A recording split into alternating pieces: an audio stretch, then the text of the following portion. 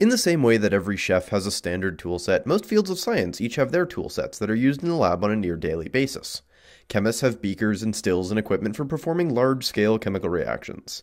Physics has lasers, prisms, plasma, magnets, and more for analyzing the world at all scales.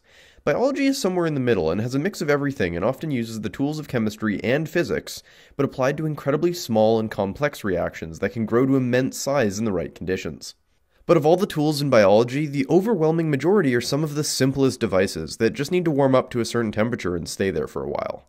Some devices are a bit more complicated and have to change their temperature regularly to specific levels and specific cycles, but in essence, it's mostly just things that get hot. Since we'll be doing an immense amount of genetic engineering and microbiology, there's 3 of these that we'll need, and all are relatively easy to build. Today we're going to be talking about 2 of them and put one of each together. The first is an incubator, and the second is a heat block. The third, a PCR machine, we may cover in the future, but for now I'll just be using the PCR machine in this bento lab. We'll be doing some tests of it shortly to see how it performs, but if it doesn't quite do what we want or work very well, I may build one of my own. Let's start with incubators, which are sort of like a warm version of a fridge. They're big, insulated boxes and heat the inside to a specific temperature. In larger labs, it's common to have several of these, all at different temperatures, so that various microbes can grow at their ideal growth temperature.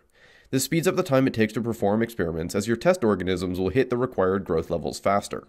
To build one, all we need are 3 things: a cooler or food storage box, a reptile heating pad, and one of these heating pad controllers. I got all of mine on Amazon, but local pet stores may carry them. Now all we have to do is install the heating pad and thermocouple inside the cooler. I used a hole drill to cut an 1.5-inch hole in what was normally the bottom of the cooler. Then I fed the wires through and mounted the heating pad onto the roof. The pad has a sticky back coating, but I also added some aluminum tape to make sure that it doesn't fall off. In this model, the thermocouple has a suction cup, but I also added some more aluminum tape to keep it secured to the side wall. All that's left is to add a styrofoam plug in the back to close up the hole for wiring and secure it with some more tape. Then I used some double-sided tape to mount the controller unit on top and some zip ties to tidy up the cables, and it's ready for a test.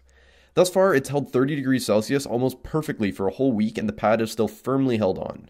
This incubator maxes out at 40°C, but that's as hot as you'll ever need it unless you're growing something really weird. Since I'm mostly going to be working with yeast, I'll be keeping mine at 30 degrees Celsius, and most bacteria will grow fine at this temperature, just not as quickly as theoretically possible. As soon as this video's up, I'll be putting this incubator to good use, and we'll be making a ton of plates for use in upcoming experiments. And for a grand total of $80, it's worth every penny since it can be thrown together in 5 minutes. Comparing this to a pre-made system, which costs a minimum of $140 and in my case an extra $200 to $300 to import and ship, this quick build wins by a mile. And it can be modified and scaled to suit your needs, like by adding lights for growing plants and other organisms. To use this to grow mammalian cells is a bit more complex, so we'll save that for a video far in the future. Next up is a heat block, which will be used to replace the water bath we used in the yeast transformation video. While a water bath like that is great for a quick way to heat reactions to specific temperatures, in most cases if you're using a hot plate you end up having to babysit them to make sure they stay at the right temperature. A heat block or dry block does the same job but without the water and is often temperature controlled with a dial and indicator and will adjust itself to maintain whatever you set it at. They're really handy tools and we'll be using them to perform our restriction digests, Gibson assemblies, and yeast transformations. We'll be doing basically the same thing as the incubator, but I got a different temperature controller that can handle higher temperatures and also has a bunch of extra functionality. Instead of the heating pad, we'll be using a single Peltier module for a little more power, and rather than an insulated box, we'll be making a solid aluminum block with holes to fit epitubes that gets to an even temperature. For the aluminum block, I started with this giant heatsink out of a dead PCR machine. If you don't have this source of aluminum, then just try and find something local. If you can't find anything else, modifying an old computer CPU heatsink can work as well. I cut a slice out of the heatsink and then trimmed off the fins. All this extra material, like the fins, got added to our material storage for future use. Then using a file and chisels, I got the aluminum into as close to a flat bar as I could. This is sufficient for this prototype, but next time I'll use the new mill to just face these properly. And ideally, I'd have preferred to use some thicker stock to start with so I could just drill one set of holes. Once things were mostly flat, I cut 2 sections that I'll stack to make the final block. I spent a bit more time flattening things best I could, and then it was time to drill the holes. I marked out 9 holes originally, but decided that 5 would probably work better. Starting with the top section, a small drill bit was used to start the holes, and then they were bored out with a larger 11mm bit. Once the holes were drilled, they were countersunk to make it easier to fit in tubes without scratching up the sides of them. For the bottom section, the 2 pieces were first clamped together, and the boring drill bit was used to locate the holes in the bottom section.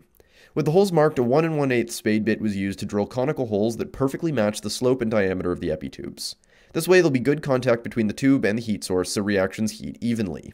I know this is a terrible way to use a spade bit, but for the price of one spade bit, which could later be sharpened, I figured it was worth it for an easy way to make these conical holes.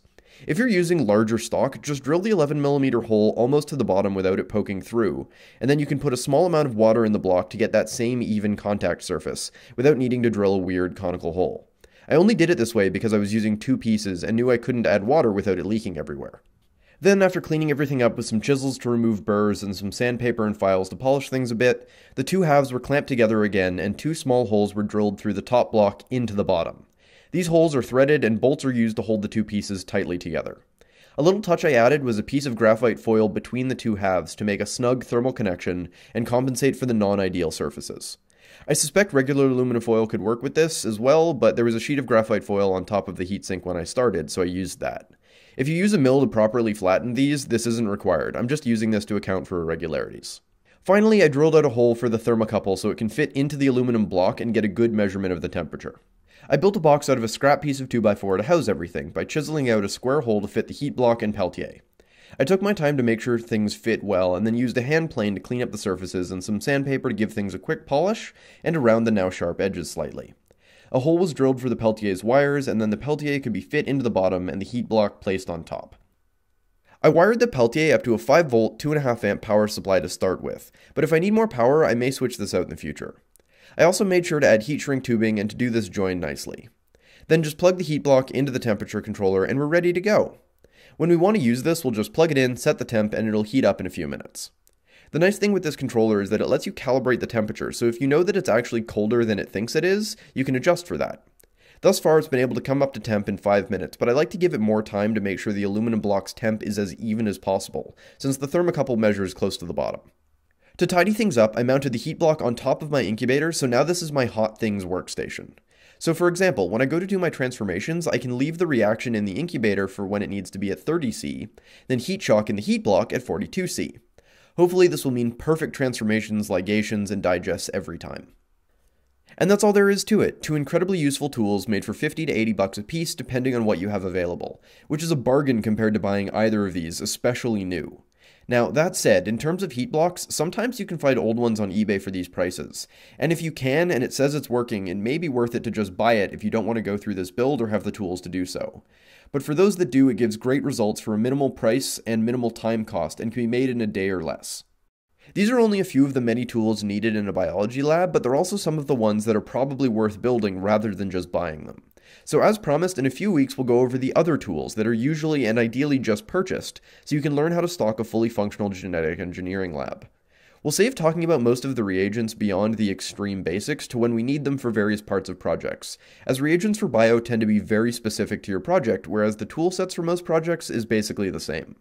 In the future, we'll build some other pieces of hardware too, like a spectrophotometer for quantifying our reactions and measurements, and a bioreactor for producing large amounts of organisms or their products quickly.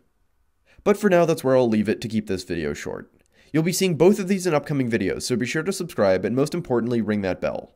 And as always, a huge thank you to my amazing patrons and channel members. To those of you who signed up recently, welcome and thank you for your support. As always, be sure to check the description for links to the items and my other social media pages.